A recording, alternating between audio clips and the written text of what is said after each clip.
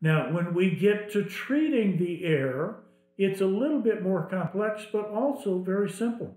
This is a picture of a hydrogen peroxide generator that gives you a hydrogen peroxide gas that has been very, very effective. We're talking log 5 and 6 kills in less than 30 minutes.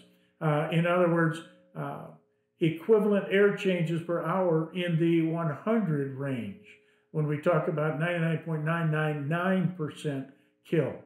Hydrogen peroxide in the air as a gas is very safe. Our protection agencies in the United States tell us that 0.1 part per million is as high as they would allow us to go. This particular group uses 0.02 parts per million, or 50 times safer than we're told is safe, and yet affects a good kill in a matter of minutes.